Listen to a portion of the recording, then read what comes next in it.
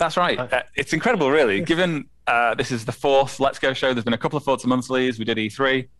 It's a Forza game, and we've yet to show any races whatsoever. So I think people probably want to see that. I think that's something people have been clamoring for. So let's take a look. So no pressure, Andy. So what race are we looking at here? What details can you share today? So this is the Emerald Circuit. It's a road race and an asphalt race.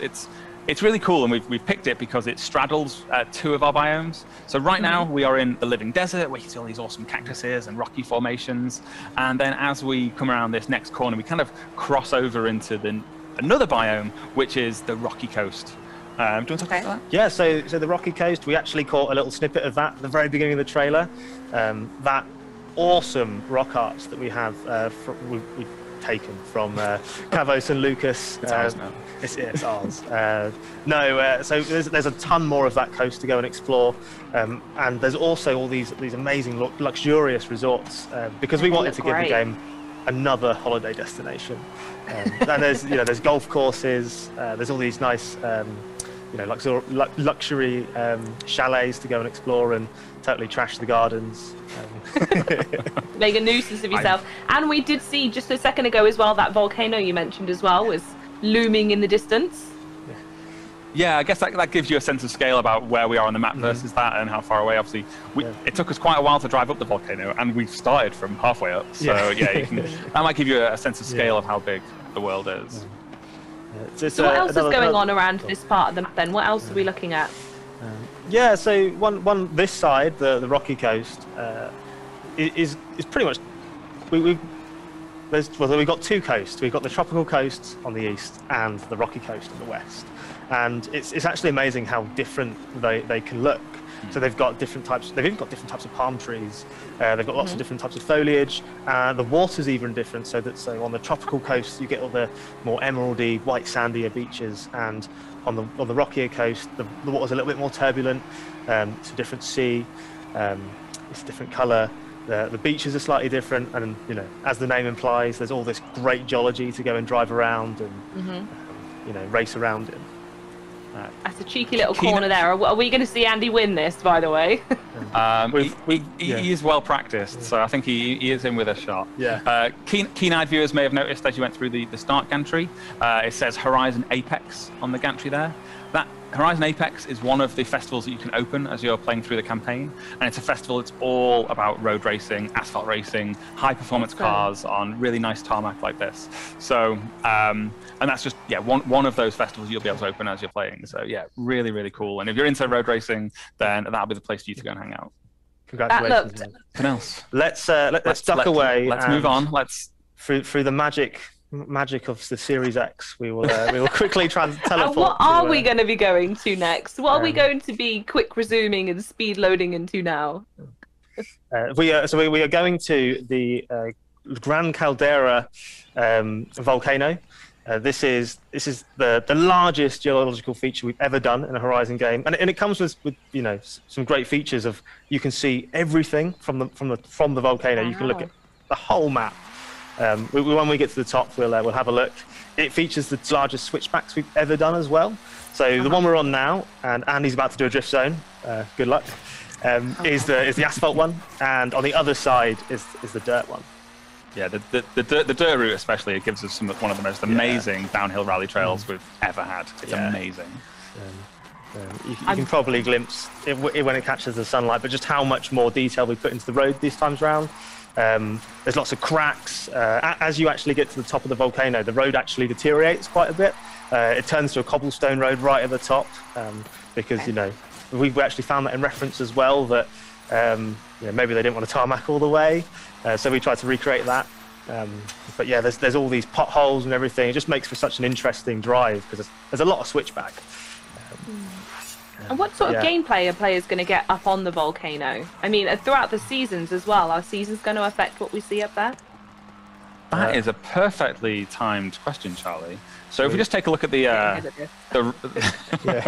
we take a look at that rock face in front of us, and we hold that in your mind, and then if we dip the feed ever so slightly so that we can do a little bit of magic. And through the magic of time, we have skipped forward a couple of weeks. Yeah, two weeks have actually passed. We have gone from summer to winter. Da-da-da-da. So, as we've mentioned before, we've got localized weather this time round. So if it's raining on the volcano and you drive all the way up, it'll actually turn to snow, which is really fun actually, because again, it really adds to that immersion of making you feel like you're really there. Yeah. As we see as we come up here as well, the snow just gets a little bit deeper, a little bit heavier as you come up the side of the volcano. It's as you say, it's a really great seasonal experience, and it's one where you just get a different experience each season as you come and revisit these same biomes. Yeah, just constantly keep changing the gameplay up as you go through it. It's quite cool how much this one biome, the volcano itself, changes over one season as well. I mean, it sounds like a pretty significant biome in the sense that, I mean, please correct me if I'm wrong here, I'm probably fishing, but it's a biome that's going to be visible from almost all areas of the map as well, right? Oh, yeah. Yeah. Well, we'll have a look in one of the races, which is actually it's quite far actually from the volcano, but yeah, you can always see it like looming in the background. It's actually a really great feature for an open world game like this to just help orientate yourself when you're just basically wherever you are on the map. You can kind of spin the camera and go, volcano, and you can kind of work out where you are and get your bearings using it as a it also just helps you, maybe what season am I in? Just look at the volcano and the amount of snow will tell you. Up there. I also love that Andy is fully doing my style of driving now, which is I need to go left, so I'm just going to go through whatever I need to do to go left. And yeah, this is the caldera of the volcano, which is in other seasons a tiny little pool of water, which is quite cool to slide around or splash through, and then when winter it freezes over, as you'd expect. Should we duck away again and change season? Yeah. Speaking of other seasons, should we do that? Yeah. Let's have a look at spring. Oh, okay. We're going to spring. What's special about spring then? How come we're hopping there? For the sake of time, let's go to summer. Let's go to summer. Summer, my apologies. So spring is as good as summer. It's just there's a bit more snow. But yeah. That particular magic spell wasn't immediately to hand. Yeah. Again, this has got all the rocks we see here are all captured via photogrammetry. As is a lot of the plant work. There's all this awesome marram grass. It was all, hundreds of thousands of photos were taken to try and accurately represent that. In fact, so are the textures. Also, all the surface you drive on has been pretty much recreated from photos of the exact place. Yeah. There's a cool little volcano research center over here as well that you will have to visit. What that was actually. Yeah. Yeah, you have to visit there and do some research at one point in the game. You do. There's a rather impressive satellite on the other side. We're not going to go round to because it is a developer build, and I'm terrified. It was purple recently. Yeah, it's not supposed to be purple. It was purple. Should we jump off the side of the volcano, Andy?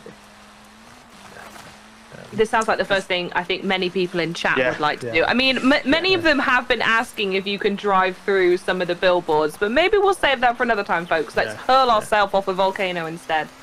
Yeah. Andy. So, as Connor said, the views from up here are absolutely spectacular. Yeah.